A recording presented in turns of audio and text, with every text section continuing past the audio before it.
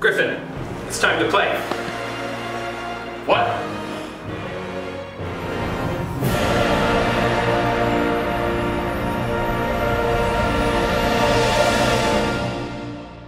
Welcome to another episode of Duel of the Peaks. I am your host, Peter, joined by Landon. Hey guys, Landon here. And we are excited to bring you the second episode of our second season of Duel of the Peaks.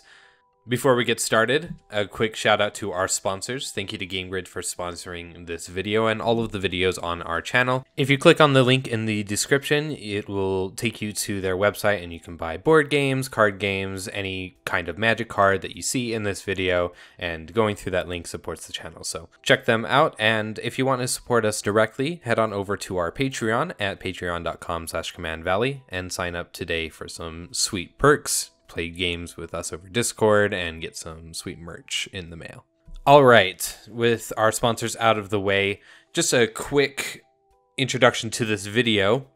We are playing the same commanders that we played in our previous video, and roughly the same builds with a couple of cards swapped in and out. The only thing that we couldn't change is our commanders. So we're playing with the same commanders, game 2, and we are still just using cards from Kaldheim. And with that, let's go to our deck introductions, starting with Landon. Thank you, Peter, for the introduction. Now I will be going over the opening hands and the turn order for this video. Going first in turn order today is Kaleb, and I will allow him to introduce his opening hand and his deck. Hey guys, this is Kaleb. I am playing Esika, God of the Tree, for this game, and I haven't changed my deck a whole lot from the last game. The only thing that I've done is I've replaced In Search of Greatness with Glimpse the Cosmos. I had In Search of Greatness in my hand for a lot of the last game, and I realized that it's really not that great of a card, so I put in Glimpse the Cosmos for some extra card draw. My opening hand contained Dark Boar Pathway, Snow-Covered Plains, Snow-Covered Swamp, Snow-Covered Mountain, Alrund, God of the Cosmos, Battle of Frost and Fire, and Binding the Old Gods. Hello everybody, here's Griffin, episode 2, still playing Vega the Watcher. I didn't make any cuts or changes to this deck since the color pair that I chose doesn't have a lot of options so far. But that's okay, I won the first game, so how hard can it be? My opening hand was a Plains, a Hengegate Pathway, Resplendent Marshal, Search for Glory, Replicating Ring, a Beskir Shieldmate, and Cosima, God of the Voyage. And my opening hand consisted of a Dream Devourer, a Doomscar, an Infernal Pet, a Battleshield Warrior, Great Hall of Starnheim, Snow-Covered Plains, and a Normal Plains. And last in turn order, I am playing Jorn, God of Winter again, and I traded a couple of cards out for some more flying support because the last game I kind of got screwed over by the lack of flying in my deck. So I got some things to deal with flying and to have more flying presence on my board. And my opening hand consists of Crippling Fear, Cosima, God of the Voyage, Draugr's Helm, Raise the Draugr, Port of Karfell, Skemfar, Elder Hall, and a snow-covered island. And with our opening hands revealed, let's begin the game. Like I said earlier, Kaleb is starting us off in turn order, and he untaps and draws and plays on a tapped Shimmer of Drift Veil, choosing green as it enters, and he passes the turn to Griffin.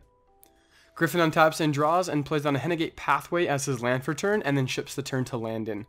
Landon untaps and draws and plays on a Great Hall of Starnheim, which enters a battlefield tapped, and passes the turn to Peter. Peter untaps and draws and plays on Port of Karfell and passes the turn to Kaleb. Kaleb untaps and draws and plays down a tapped Sulphurous Mire and then ships the turn over to Griffin. Griffin untaps and draws and plays down an island as his land for turn and taps both of his lands to foretell a card, and with nothing left he gives the turn to Landon. Landon untaps and draws and plays down a Snow-Covered Plains and taps 2 mana to cast his Dream Devourer, and then he ships the turn to Peter. Peter untaps and draws and plays down Skemfar Elder Hall as his land for turn and ships the turn to Kaleb. Very different turn 2 from our first game. We don't see a lot of foretelling, but we do see a lot of setup for more mana versatility and more lands that do something on the battlefield. So it'll be interesting to see where this goes. Kaleb untaps and draws and plays down a Slitherboar Pathway and then taps 3 mana to cast his commander Esika. He then ships the turn to Griffin.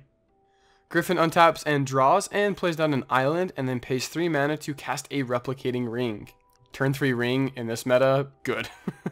Landon begins his turn by untapping and drawing, and plays down a Plains as his land for turn, and pays 3 mana to cast an Infernal Pet, and with nothing left, ships the turn to Peter. Peter untaps and draws, and plays down a snow-covered island, and pays 3 mana for a Glittering Frost, enchanting the Skemfar Elderhold, turning it into a snowland and letting it tap for more mana. Kaleb begins his turn by untapping and drawing, and pays 2 mana for a Path to the World Tree, and when it ETBs, he will search his library for an island and put it into his hand. He then plays that island and taps 2 mana for Haka Whispering Raven. He then heads into combat, swinging Esika at Griffin for a total of 1 damage, and with nothing left, he passes the turn to Griffin. Griffin untaps and then draws for his turn. Plays down an island, and then taps 2 for a Clarion Spirit, and then taps 3 more to cast Vega. This will trigger his Clarion Spirit, seeing the second spell cast in a turn, and he will get a 1/1 Spirit. With nothing left, he sends the turn to Landon. Landon untaps and draws, and plays down a Batter Shield Warrior, and heads to combat, swinging at Peter with his Infernal Pet for a total of 2 damage, which Peter takes, going down to 38. Peter untaps and draws, and plays on Litjara Mirror Lake. He then taps for 4 and uses 3 of it, floating 1 to cast Jorn. He uses that 1 floating to cast a Frost Augur. With nothing left, he passes the turn to Kaleb. Kaleb begins his turn by untapping and drawing, and plays down a Snow-Covered Plains as his land for turn, and pays 3 mana to cast a Glittering Frost of his own on his own island. He then heads to combat, swinging Haka in the air at Landon for 2, and Landon takes it, going down to 38. Haka then returns to Kaleb's hand, and he scries 2 to the bottom with its ability. He then pays 2 mana to recast Haka from his hand, and then ends his turn. Haka is a really valuable card on Kaleb's board, not only being a legendary creature and counting more towards his theme, but it's also giving him that early game card advantage, selecting the cards that he wants to be on top of the library and kind of looking for things that will help him in the game right now rather than way on in the future. And then later, with Haka returning to his hand, he'll probably cast Allrund with a huge hand and a lot of power on the board. Griffin untaps and puts another counter on his Replicating Ring in his upkeep, and then draws his card for turn, and taps 2 mana for a Glimpse the Cosmos, getting 1 off the top, and the other 3 go to the bottom of his library. He then plays an island as his land for turn, and pays 4 mana for an Axgard Braggart. This will trigger his Clarion Spirit, seeing his second spell cast in a turn, creating a 1/1 Spirit token. He heads to combat, swinging Vega at Peter in the air for 2 damage, and Peter, with no flying blockers, goes down to 36. And with nothing left, Griffin passes the turn to Landon. Landon untaps and draws, and plays down a Plains as his land for turn, and pays 2 mana to foretell a card from his hand. He then heads to combat, swinging as much as he can at Kaleb, and in response to attacks, boasts his Batter Shield Warrior, pumping his entire team by +1/+1. Kaleb blocks the Dream Devourer with Esika and takes a total of 6 damage, dropping him down to 34 life. With nothing left, he passes the turn to Peter. Peter untaps and draws, and pays 3 mana for a Cosima, God of the Voyage. He then plays down a tapped Ice Tunnel as his land for turn. He then activates his Frost Augur, revealing a snow-covered island from the top of his library, and since it is a snow permanent, he can put it into his hand. He then heads to combat and swings his commander Jorn at Landon, which will trigger and untap all of his snow permanents. Landon has no blockers, and he takes it, going down to 35. With nothing left, Peter passes the turn to Kaleb. Kaleb untaps and draws, and plays down a Swamp as his land for turn, and heads to combat and swings Esika and Haka both at Landon, and Landon has no blockers, so he takes it, going down to 32. This will trigger Haka, and he taps it in response with Esika, so he can make some mana from it, and then the trigger resolves, bouncing Haka back to his hand. He then scries 2 and puts them both on the bottom of his library. Before combat ends, he activates Path to the World Tree, and he gains 2 life, and Griffin will lose 2 life. He also gets to draw 2 cards, make a 2/2 bear, and he deals the 2 damage from the World Tree to Vega. In his second main phase, he pays 2 more mana to cast Haka from his hand, and with nothing left, passes the turn to Griffin. Griffin untaps and draws, and plays on a Glacial Floodplain as his land for turn, and heads to combat, swinging the Axgard Braggart at Kaleb for 3 damage. Kaleb takes it, going down to 33. In Griffin's second main phase, he recasts his commander Vega from the command zone, and with nothing left, passes the turn back to Landon. Landon untaps and draws, and casts a Beskir Shieldmate, and in his end step, Peter activates Frost Augur, revealing a snow-covered forest off the top of his library, and he gets to put it into his hand. With no further actions, Landon's turn ends, and Peter begins his turn by untapping, and in his upkeep, Cosima will trigger, and he sends it into exile. He then draws and plays down a snow-covered island as his land for turn, which will trigger his exiled Cosima, and it will get a voyage counter. He then pays 2 mana to cast a Draugr's Helm, and he pays 4 mana to equip it onto his commander, Jorn. He then pays 1 more mana to activate his Frost Augur again, getting a snow-covered island off the top of his library. He heads to combat, swinging Jorn at Kaleb for 5, and on attack, his commander triggers, untapping all of his snow permanents. He then activates Frost Augur again, getting a Rimewood Falls from the top of his library into his hand.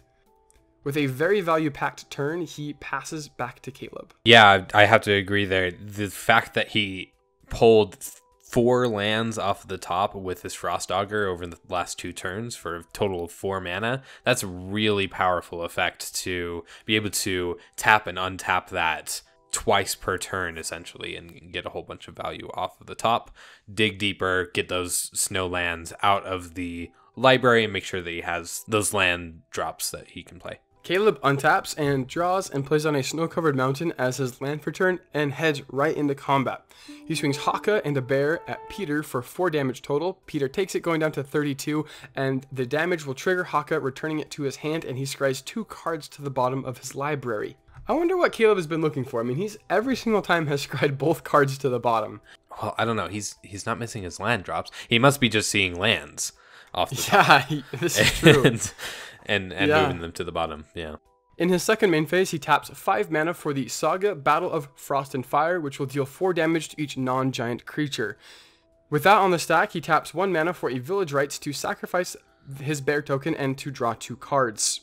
And when Landon's Beskir Shieldmate dies from the Battle of Frost and Fire, he will get a 1/1 soldier token.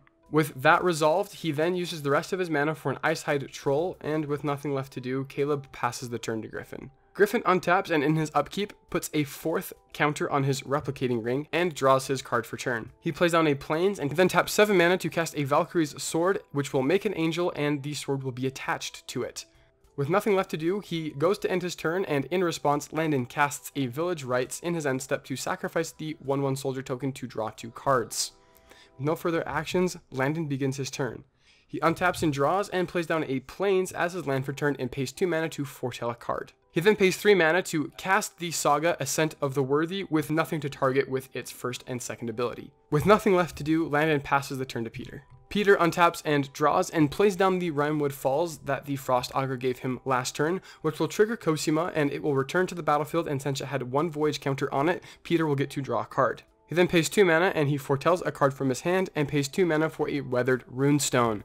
This is definitely one of the most feared cards at the table, one of the stacks pieces that's in the set. It totally hoses Kaleb's Prismatic Bridge, which is the reason that Peter cast it at this point, was because Esika was back in the command zone and he didn't want him to cast Prismatic Bridge and get all of that value again. So that was kind of a deterrent there.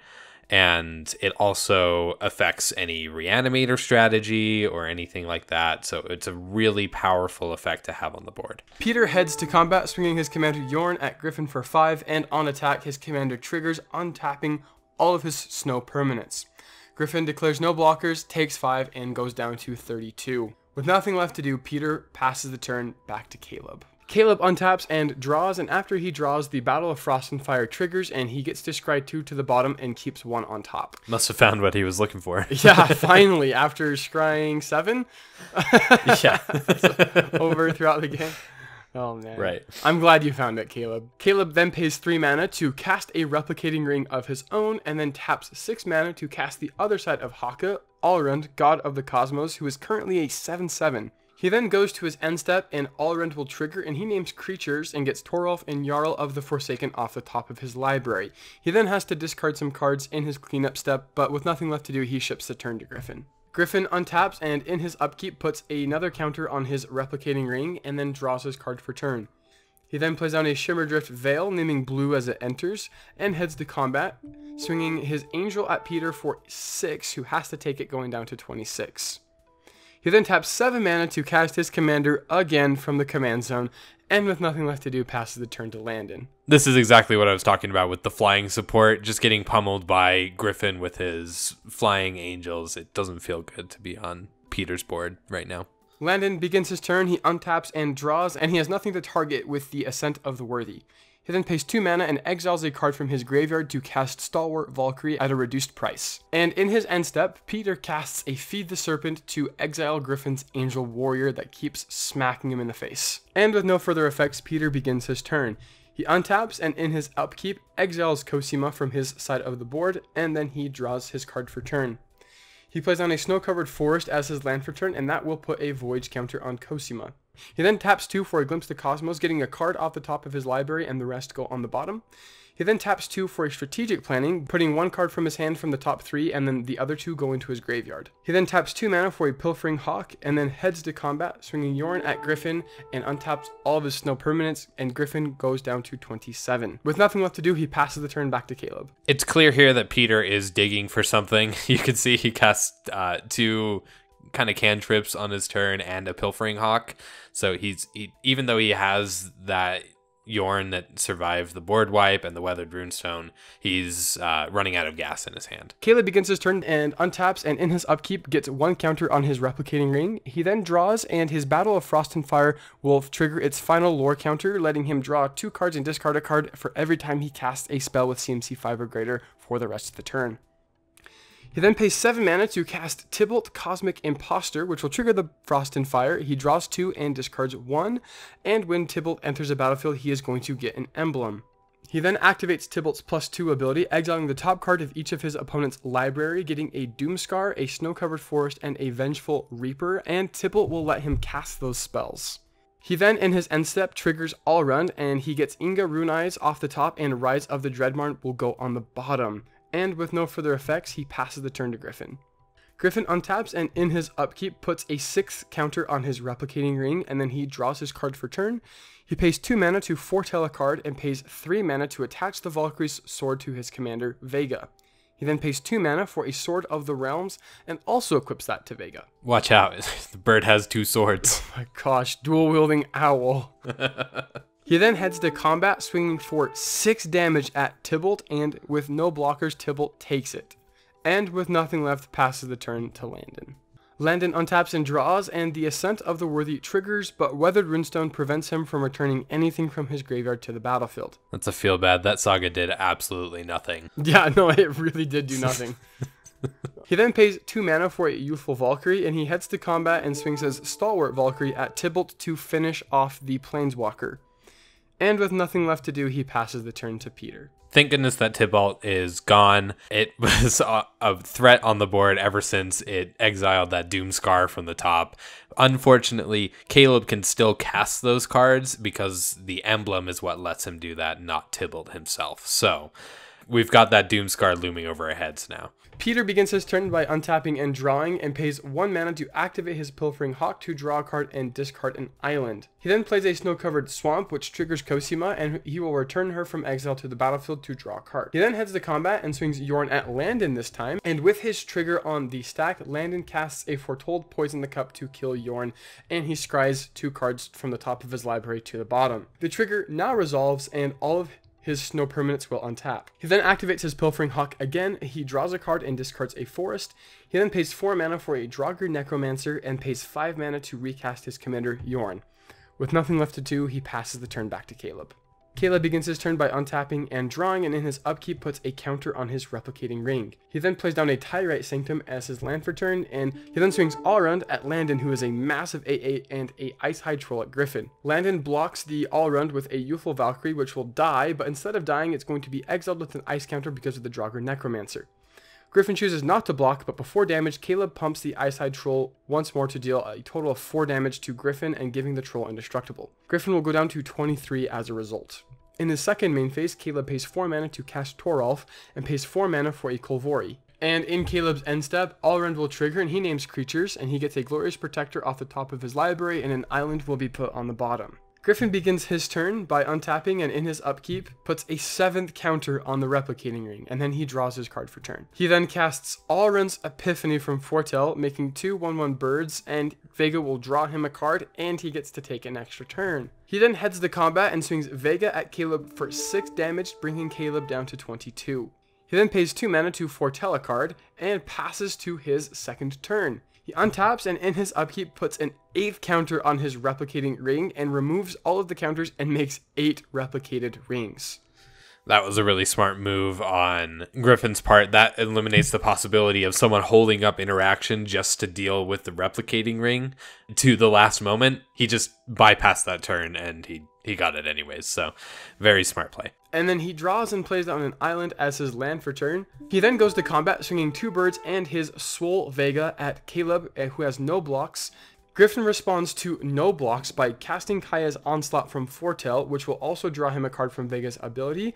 This will also pump Vega and give it double strike, so it will be doing a total of 14 damage, which is just 1 shy of just enough commander damage to take Kaleb out. With no blocks, Kaleb goes down to 6 life. Griffin then puts 15 mana into Starnheim Unleashed from Foretell, which makes 7 4/4 Angel tokens. This will also trigger Vega, drawing Griffin a card. And with nothing left to do after this massive haymaker of a turn, he ships the turn to Landon. Yeah, you can see here that Griffin was trying to take out Kaleb pretty seriously, but he just fell short, only ending up with 20 commander damage marked on Kaleb instead of the required 21. So he was very, very close, but to give him that extra bit of insurance, he just pumped all of his mana into a bunch of 4/4 angels, which are really, really hard to deal with this table unless we see another board wipe or that Doomscar that Kaleb's holding over our heads. Landon begins his turn by untapping and drawing and plays on a snow-covered swamp and passes. Peter untaps and in his upkeep exiles Cosima from his board and draws his card for turn. He activates his Pilfering Hawk, drawing a card and discarding a card, and pays 3 mana for a replicating ring of his own. And so help me, if this game goes on 8 more turns for Peter to get 8 rings, I'm going to go insane. He then pays 4 mana to attach the Draugr Helm to his commander, Jorn, and then he heads to combat, swinging Jorn and Draugr Necromancer at Landon. All of his snow permanents will untap per Jorn's trigger, and Landon will take the 9 damage, going down to 23. Peter then pays 2 mana to cast a Youthful Valkyrie from exile with the Draugr Necromancer's ability. He activates Pilfering Hawk again, discarding a snow-covered forest and drawing a card. With nothing left to do, we pass the turn into the deep dark oblivion where we don't do anything because we went home. Yeah, at this point we were running into some technical issues and we decided to transition this game to recording from home. So if you see a dip in quality, that's exactly why. It's because we changed cameras and everything and we're recording over Discord. Kaleb begins his turn by untapping and in his upkeep gets a counter on his replicating ring, and then he draws his card for turn. Pays 4 mana to activate and sacrifice the Tyrite Sanctum, giving Allround an indestructible counter. He then pays 5 mana to cast that pesky Doomscar from exile. Griffin responds to this cast by paying 2 to cast a Disdainful Stroke to counter the Doomscar. Thank goodness. He then heads to combat, swinging everything that he can at Griffin in revenge for a total of 22 damage. Landon responds to the attacks by casting a Feed the Serpent targeting Vega, so it is exiled and it goes back to the command zone.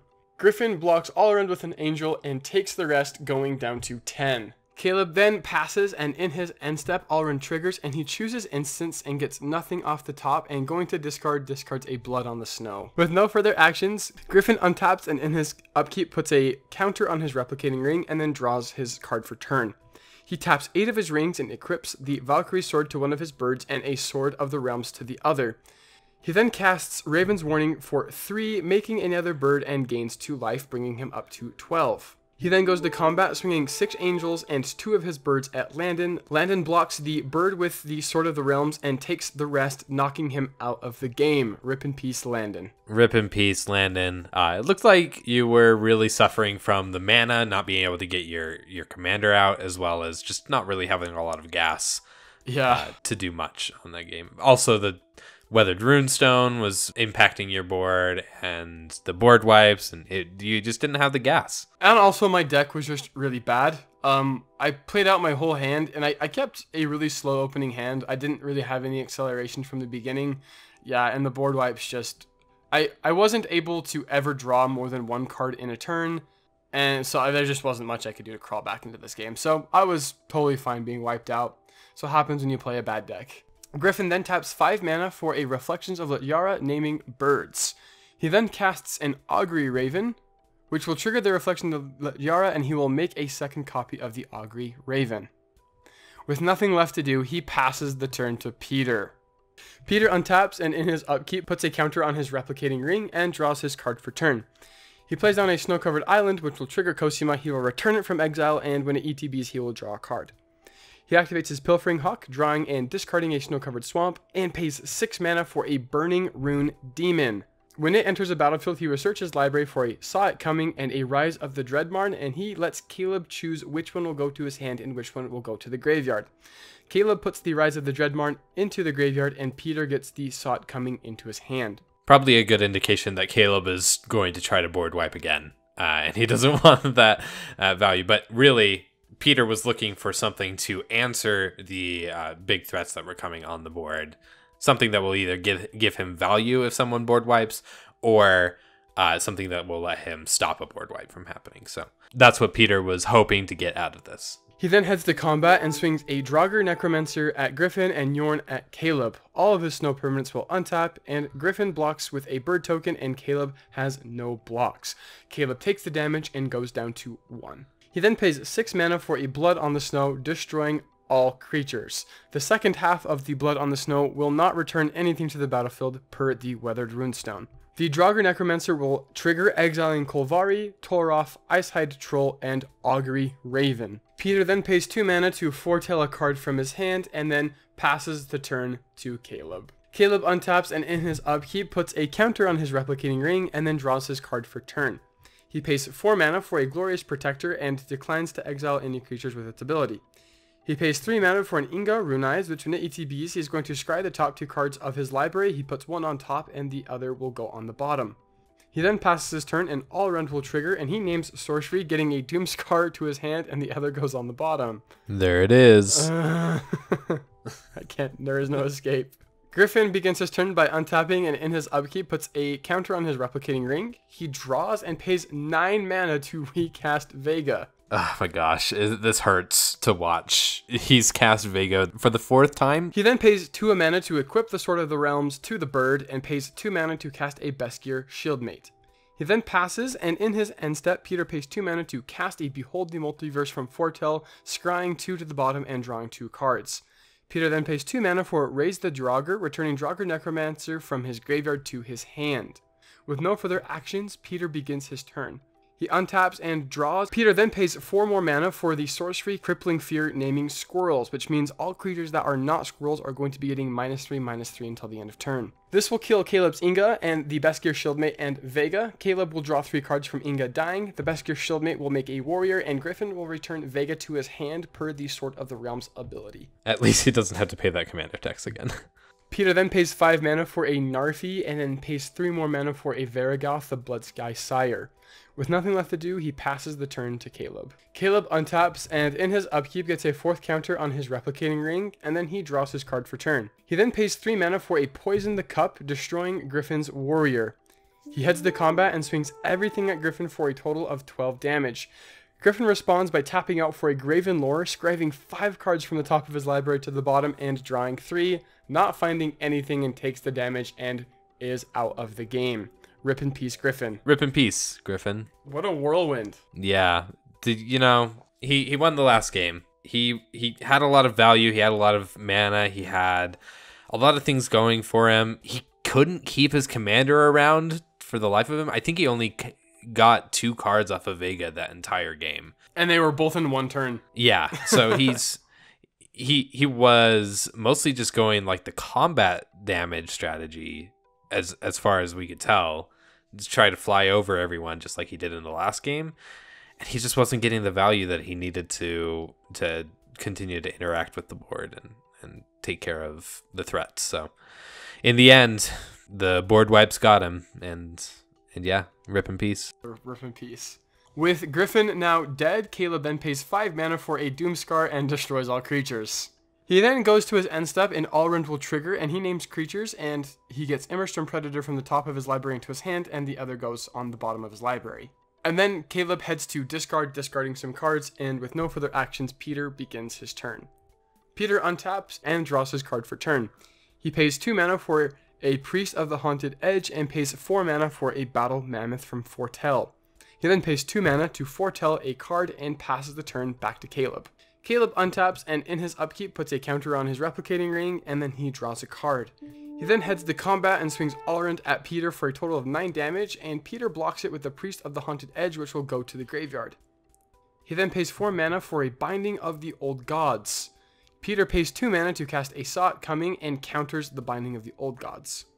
Kaleb then pays 3 mana for a Cosima, and then passes and in his end step all-run triggers, choosing instants and gets nothing off the top of his library. Peter untaps and in his upkeep puts a counter on his replicating ring and then draws his card for turn. He then pays 5 mana for a Carfell Kennel Master to give the Battle Mammoth +1/+0 and indestructible until the end of turn. He then pays 4 mana to equip the Draugr's Helm onto the Battle Mammoth, giving it Menace, and goes to combat swinging a 9/7 Battle Mammoth with Trample, Menace, and Indestructible. Unable to block this unit of a creature, Kaleb is taken out, going down to 0 life. Rip in peace, Kaleb. I feel like Kaleb was doing the best out of all of us in this game. He was getting a lot of value, especially in the early game from his Haka. He cast 3 board wipes that game, and he was getting a ton of value, a ton of creatures. He was putting stuff out every turn. He was a threat on the board the entire game. And yeah, I think he just fell to that same fate of not having the evasion to block the creatures that were coming at him. Yeah, I honestly thought when Kaleb took all that damage from Griffin, going down to 6, I really kind of counted Kaleb out of this game. I didn't really see a way of him clawing back, and he was able to take Griffin back out on the swing back, so it was very impressive of him for not giving up when things seemed really bad. And with everybody else dead at the table, and by process of elimination, that means Peter is the winner. Yeah, somehow. Congratulations to Peter on this victory. Thank you. I am happy with my deck. I feel like I played it a bunch outside of this, just my Duel of the Peaks build.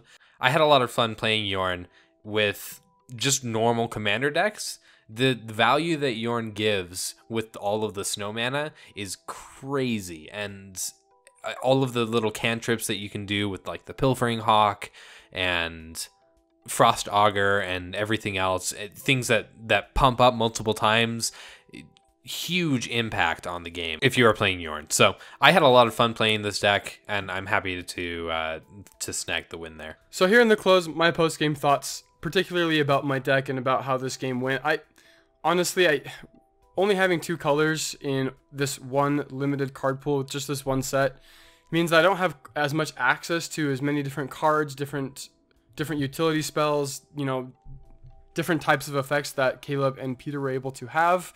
So I really felt like my deck was already at a pretty big disadvantage coming into this game, but honestly, I did have a lot of fun. I was able to play a bunch of angels, which from this set, a lot of the angels were really cool. Just unfortunate that the second game I wasn't able to get much going. I kept kind of a really slow hand and was severely punished by the board wipes. Didn't have a lot of ways of refilling my hand. Did I even cast my commander? You did not. You didn't cast your commander that entire game. Yeah, and I wasn't even able to get my commander out.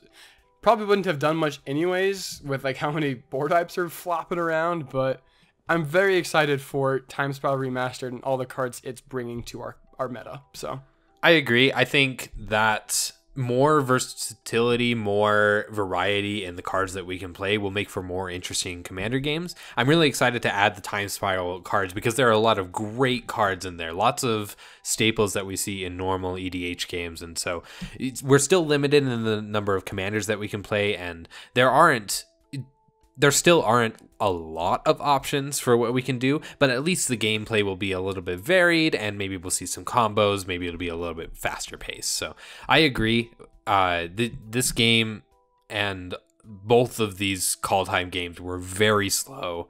Very hard to get through, and they were fun. It was fun to build the decks, fun to challenge ourselves in this way, but I think really the format suffers a bit by having that much of a limited card pool, at least in Commander. And I know that a lot of people were saying, oh, this is just Brawl. This is basically we're playing Brawl, except with a 100-card deck. And that's essentially true. We have an even more limited card pool than Brawl, which is saying something. And that's not necessarily something that I would recommend for all games and all games of Commander. But it is a fun little experiment that we're trying, and I'm excited to see how this progresses through the year, especially including the non-standard sets. There's something different than what we'll see in Brawl. So. Oh yeah, I think by like Modern Horizons, it's gonna be like unrecognizable. Like I'm really excited to see what we can do with this.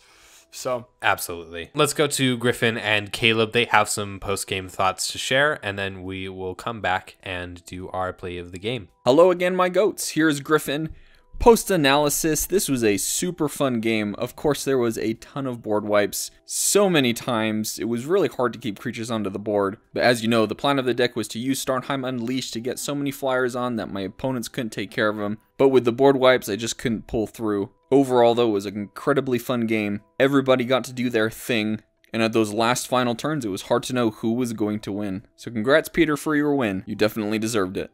Hey guys, Kaleb again. I really enjoyed getting a ton of value out of Haka and Allrun pretty much the entire game, especially after making Allrun indestructible. That was pretty fantastic, and getting Tybalt was pretty sweet as well. I really love playing Tybalt, except for the fact that he's almost always immediately killed or dealt with, so it was fun to see him, sad to see him go so quickly. It was a really long game for us, and I still struggled playing over Discord a little bit, which resulted in me making some really big mistakes towards the end of the game that cost me the game, but that's how you learn. The biggest oof that wasn't a mistake for me was getting my stolen Doomscar countered.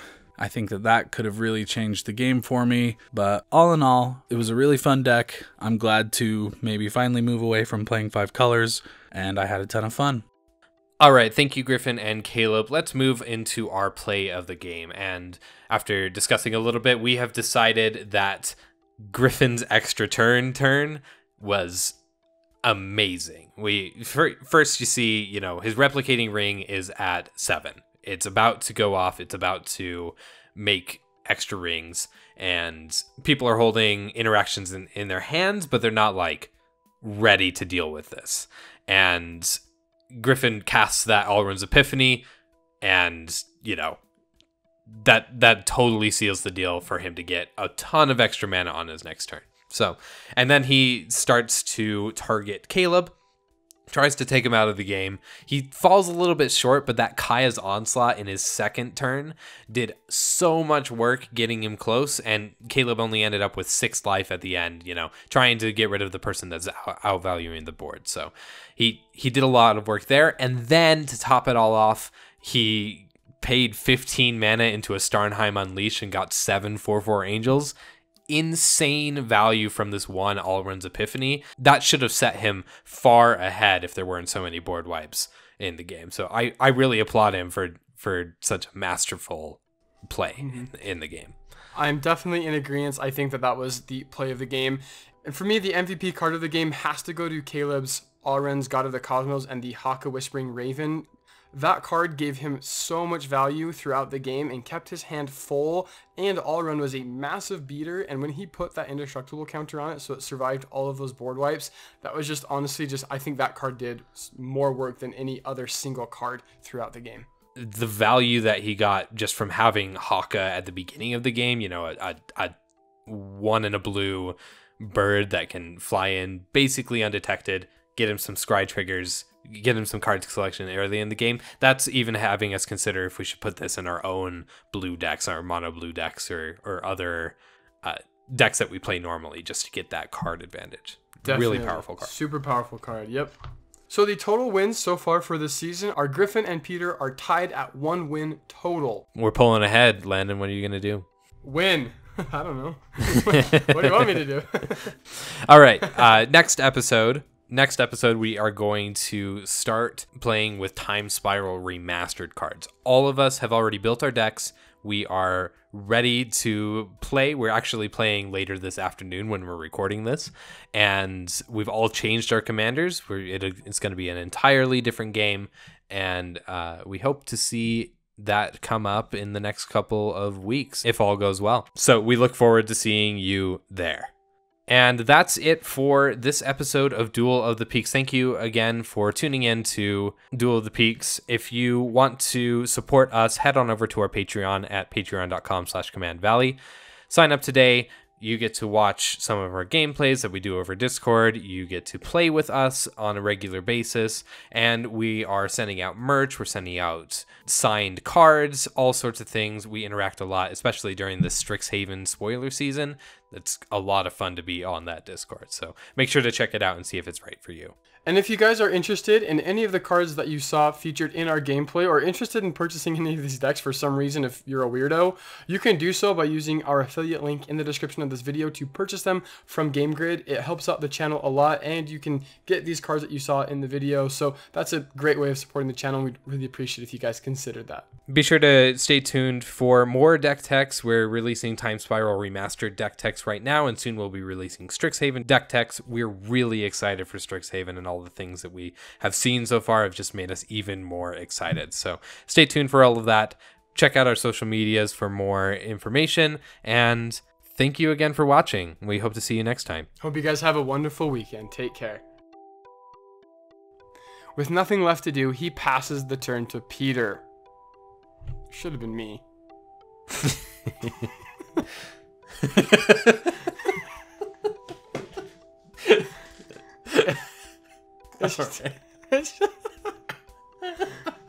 I had a doom scar. Oh man, that would have been perfect. Another hour. Moment, but Another 8 turns later.